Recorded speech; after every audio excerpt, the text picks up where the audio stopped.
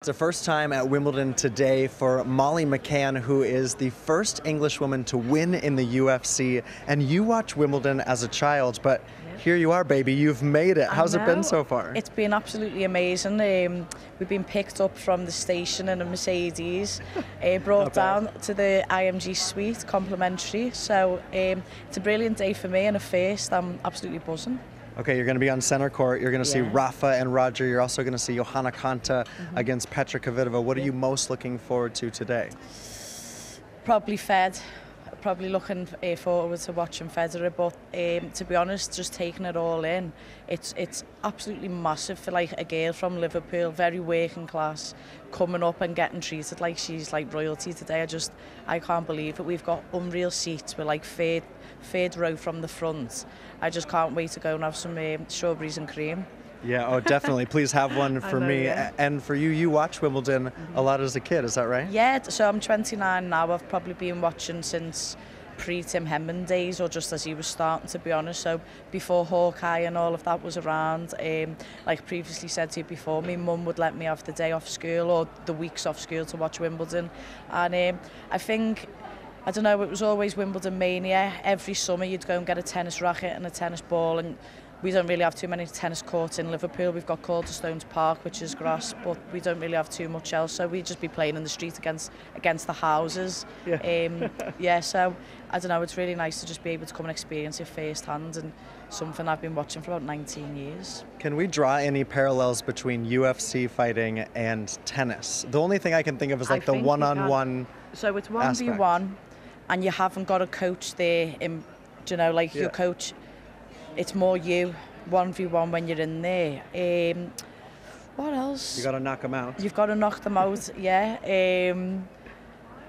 The mental pressure is very much the same. And the game plan and being able to implement that straight away, because in tennis, there's different styles of play on the grass court, isn't there? And in MMA, you have a different style of opponent. It could be more of a grappler, more of a striker. And here you could have more save and volley, or someone who's going to stay more on the baseline. So, being able to adapt quick and have initiative, I think we're both very much the same.